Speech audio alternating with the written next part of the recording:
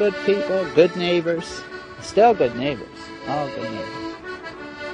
Newfoundland, I guess we're a special breed. It went from the longliners to the draggers, and the inshore fishery was sort of gone in Raleigh as we see it, sort of thing, you know.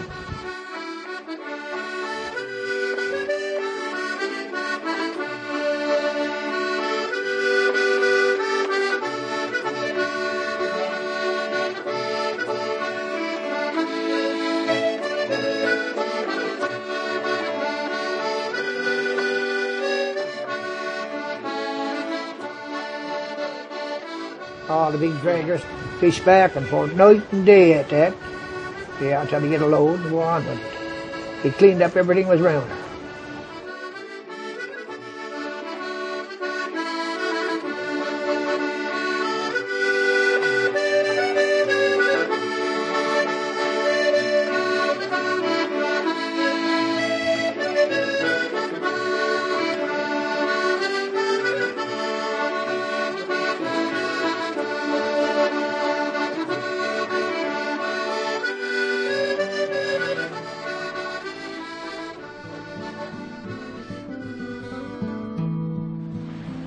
Years ago, it was a booming town, you know. And one time the schooners used to come in. This was a real safe harbor here. The harbor was lined up with schooners. You could step from one schooner to it. If there was a storm, they all come into Raleigh Harbor, because it was such a sheltered harbor for them. Raleigh was a nice place when I came here. Everybody was pretty friendly, and everyone was fishing. I came here as a servant girl with my husband's family. And I was there 2 years, and I got married. 1850s, I think, was when your first Europeans began to settle in this community. Parmentiers were the first family that settled in Raleigh, and then there were Taylors, and then the Elliott family, we settled in this area. It was all little old-fashioned houses then, little tiny stuff, but soon changed the houses. The women that day used to work. They'd be in the garden, down on the flake, washing clothes. A whole lot going through, and the women that do it. I don't know how they used to do it, but they used to do it. And then when they come in with fish, we had to go in the stage and put away the fish. Then when the time come to dry it, we had to go on the flakes and spread it in the morning and make it up in the evening. We were a whole week at it in the sunshine. And I have said to my mom one time, Mom made, I said, I hope it rained tomorrow. Me too, she says. Yes. We had two denominations here. We have the Anglicans and the United people. We had an Anglican school and an Anglican church, and a United school and a United church.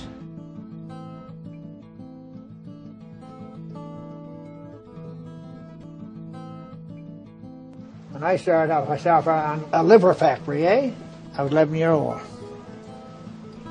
Well, we worked about from May up to probably October month. That year I made $90. He gave me $10 bonus. Well, I was a good fisherman, eh? Yes. But everybody shared, you know, like the fishermen, the local people, they all worked together. I always thought they did. And your part be weighed up when you get to St. John's, eh? If it was good, well, they give you something for it, and if it wouldn't, you get nothing. You have a stage, something like this one here, split stage outside, right, with a table, where 4 men would stand up, or a woman, or whoever your crew was, because lots of times the women would help either with cutting throats. I used to put the fish on the table, and then I would cut the fish's throats, and I done everything except split them. I didn't split them. It was like in a factory at that time then, you're just sliding over to your header, you snip the head off and pass it to 2 splitters. One of my grandfathers always keep a sound bone in the ear, that's how fast he could split. The door used to be open, or the little chute, always one hit in the water.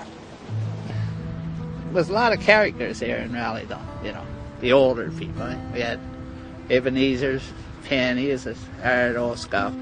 every household had big potato gardens, lots of potatoes. And my father always had cows and chickens and that, so never went hungry, that's for sure. Didn't have a lot of clothes to wear, but we never went hungry, so, you know.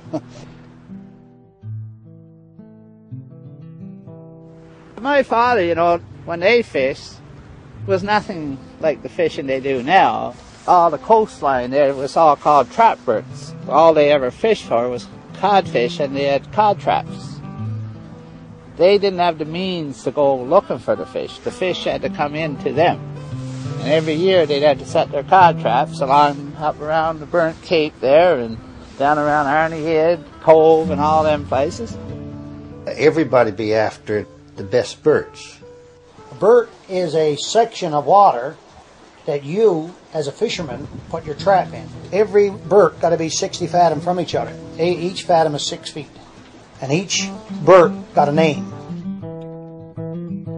Yeah, they had them all called different: crow's nest, lance gulls, brook, cashbird, white vein, cannonals. So the bert just means that that's your property for that year.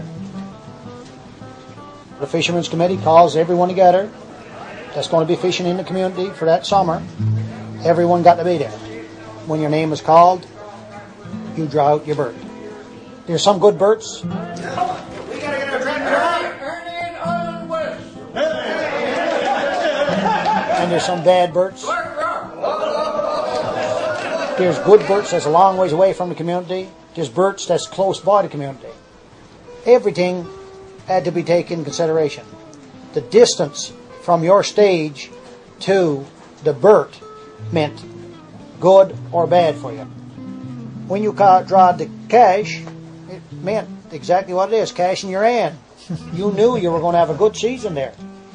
You draw a bert like Black Rock, that's 4 times farther up the coast, and you've got rougher waters, you've got longer to steam, more oil to burn, more gas to burn, and if you got a load up there, it takes you a long time to get down with it. People had a crowd of men, say 5 men mostly. With all the car, and if you had a couple of traps, you'd have 5 or 6 men. Most of the traps are 60 fathom on the round, eh? And once you rise the fish out the bottom, once you start pulling on net, Yeah. I mean, with them motorboats, you go across your trap and then you pull it up. And you make the trap smaller and smaller, so when you get where you couldn't put your hand down through the fish, well, it was dried up, didn't enough to dip. Right?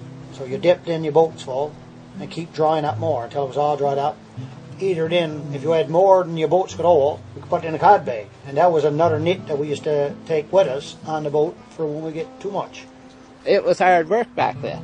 Like, they had no means of selling their fish fresh. Everything had to be salted and then dried, you know, and hopefully they always had good weather. They had to go to the merchants for all their supplies. And they'd only let you have so much, you know. There's some people had hard times, some other people not so hard. But some of these merchants never cared. They looked after themselves quite well. That was the good old days, you know, when we was growing up, you know. There's no roads or nothing around then, you know. And, well, everybody was happy. That's one thing about it, you know. Those small places.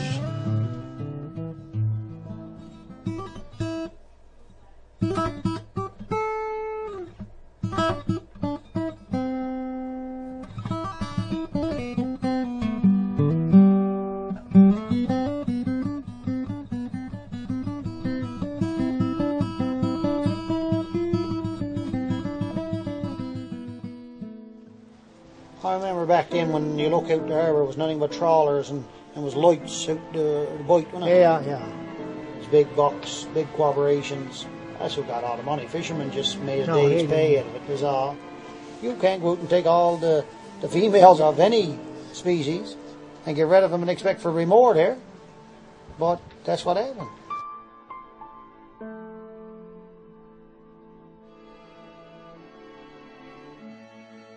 I got involved with the union even at that time, and we got trying to get the 200-mile limit for the trawlers, and was successful in doing so at that time. But after 92, everything came to a standstill, and that's when we seen all the flux of our younger people moving. And now it's got in our community where you got older people that don't know the young people. You got the young people that don't respect the older people. The thing is no communications no more. No one knows their own people anymore. Because you got older people that just went away and stayed in their houses. There's no fishery. You can't go down the stage like today, you know, you walk down on the stage in the spring of the year, be nothing but the hustle and bustle of work. Everyone was so busy working. Be nailing this or fixing a stage, or you get big crowds going pushing out boats. And the only way that I could see helping out this community was try and get everyone in the community to know each other again.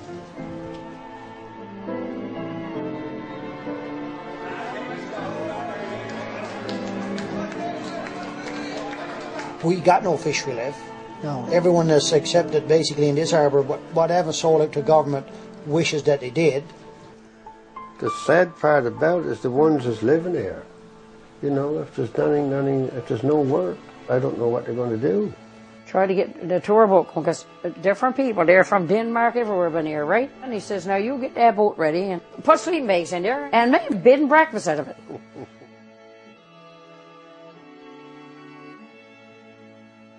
Raleigh can be important to a lot of people. Like I see millions and millions of dollars of business sailing past Raleigh every day, between yachts, sailboats, cruise ships. Like, we need to get some infrastructure here, that's for sure. Like, we need a new wharf, and I think some of that millions of dollars that's sailing by us may come in. Now, kids have very little to do. Over the next 2 years, we'll lose another 18 students from our school, with maybe 1 or 2 coming in. So I'll say within another 5 years from here, I don't know if we'll even have school there. I'm in going to grade 7. And I'm going in grade 3. I want to be captain.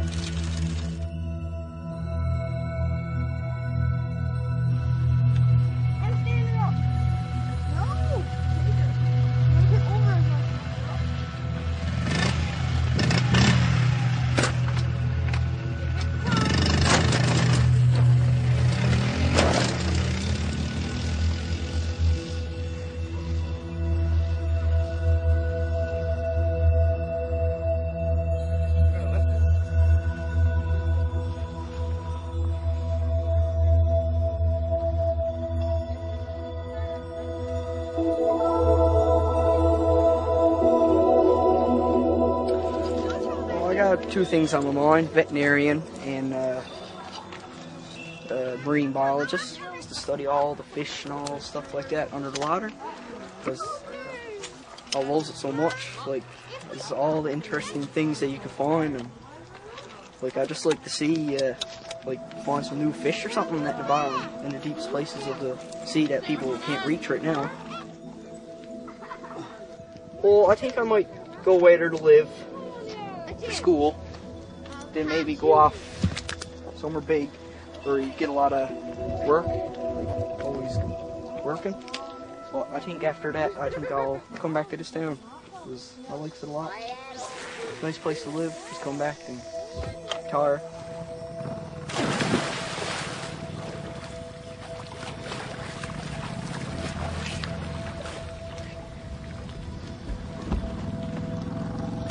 Well, my favorite things about Raleigh are swimming. I love to swim, because this ocean is